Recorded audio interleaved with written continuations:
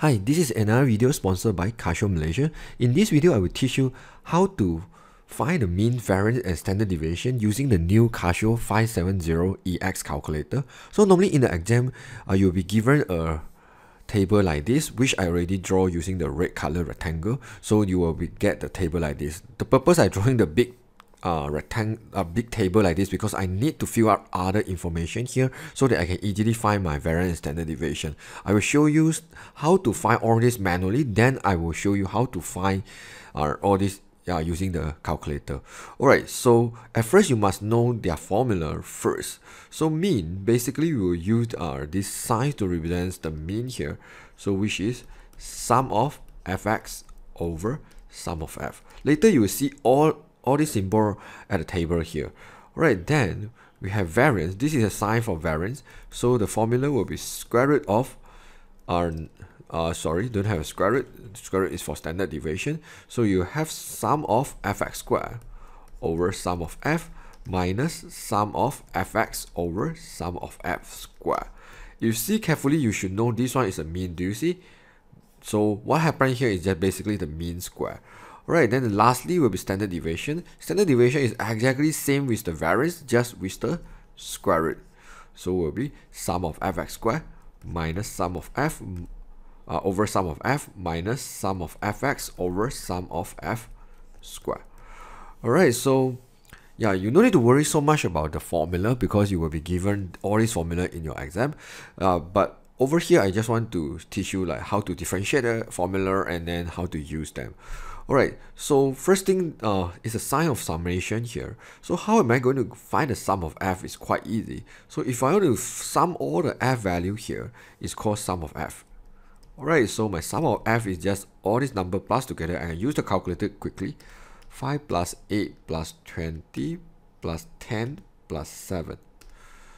Then my sum of f will be 50. Alright, then you will realize you have x here, but then the whole table here doesn't have x in it. The x over here is called midpoint or mid-interval. Alright, so maybe I call it midpoint. It's easier for a student to understand. Basically, you need to find at this interval here, you need to find what is the midpoint of it. So the easiest way of doing this is using the lower limit plus the upper limit divided by 2. So it's like 1 plus 10, and then you type equal, then only you type divide 2. Okay, so you will get 5.5. Okay, this is the x value, so which is you will get 5.5.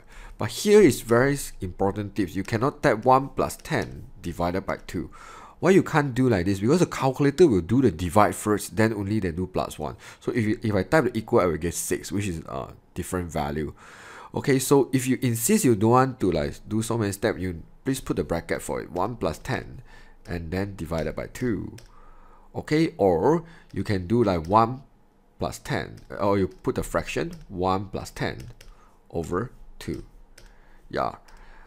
All this method you can use, but you cannot straight away do 1 plus 10 divided by 2 because the calculator will do the divide first. And then the next one will be just put a bracket, maybe 11 plus 20, and then divided by 2. Right, and then you will get 15.5.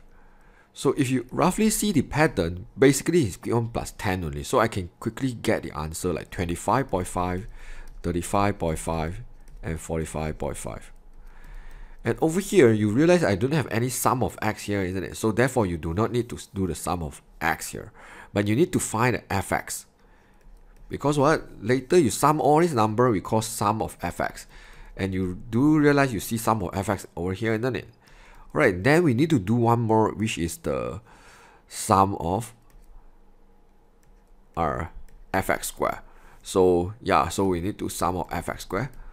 So I will count all this number quickly. Basically, fx basically use f multiply x, which is like 5 multiply 5.5, which is 27.5. Then you just write a 27.5 here, 27.5. Alright, then fx squared basically is fx multiply the x again. So in order to save some time, I will just use the 27.5 on my calculator, and then I just straight away type multiply. So you realize the calculator will do the answer multiply the x again, which is 5.5. Alright, then I can get 1, 5, 1.25. Alright, then I will do the rest quickly here.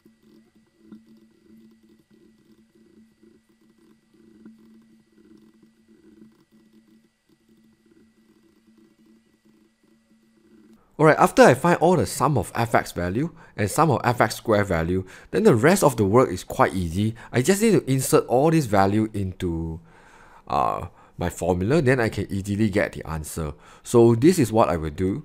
So in order to find my means here, I just need to know what is my sum of fx here, which is 1335 divided by 50. Then I just use the calculator, 1335 divided by 50. Alright, then I will get the first answer, which is 26.7. Then if I want to find the variance, it's quite easy. I just need to insert my sum of fx square value, which is 42172.5, and then over 50, and then we'll minus the mean square. You realize this formula and this formula look exactly the same, right? So I minus mean square. Then I just type everything into the calculator, 42172.5 over 50 minus 26.7 square. Alright, then I will get my mean, my variance, which is 130.56. Then lastly, if I want to find the standard deviation, you should know the standard deviation is basically a square root of the variance, isn't it? Because this formula look exactly the same as the variance here, so which is square root of 130.56. So in order to use back the same number here, I will just type square root, answer, and then I type equal. Then the calculator will tell me my standard deviation is 11.4263. Alright, so this is all my answer here. Alright, right now if I want to use the calculator to double check is my answer correct or wrong, so quite easy. You just go to the menu and then you go for number 6, or you come down here, you look for number 6 here, which is statistic. And this one is called one variable calculation. You just type 1. Alright, right now the calculator only will show you the table for ungrouped data, which you doesn't have a frequency. So if you see carefully here, you should have a frequency and an x here. So right now you need to tell the calculator you need the frequency to do your calculation. So what you can do is quite easy. You just go to the shift and then menu, look for the setup, and then you come down, you look for the statistic, which is number 3 here, and then you tell the calculator you want to turn on the frequency, which is 1. Then you realize you have x and frequency. So what you need to do next is quite easy. Insert all your x and frequency value. So my x will be 5.5, and then 15.5, and then 25.5, and then 35.5, and then 45.5. Because by default, all your frequency will be 1, is preset by the calculator. So if you have the different frequency, definitely you need to insert it. So which is 5 for first one, second will be 8, then will be 20, then will be 10, then last one will be 7. Okay, after you key in everything ready, please double confirm all the data you key in is correctly. Don't make any careless mistake here. Then the last step is quite easy. You ask the calculator to count the mean, variance, and standard deviation for you. You just need to tap the option and then go for the number 3, which is one variable calculation. So which is number 3 here. Then you should have all the answer here. So if I come back here, I will just scroll down to double check my answer. So then I check the first answer, my mean is 26.7, so which is correct. And then my variance is 130.56, which is correct. And then I will go for my standard deviation, which is this one. You can see it's 11.4263, which is all correct.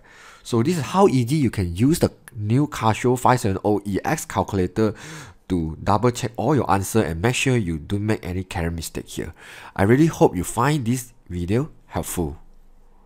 So if you are interested to buy this calculator, I will share the Lazada link at my description below. The link will bring you to the Casio Flagship store, because right now the Casio Malaysia are doing the promotion. Whoever buy this calculator from them, they will actually free you a Casio L file. I believe this file is waterproof. So this is how you insert the paper into the L file. I believe you know what is L file.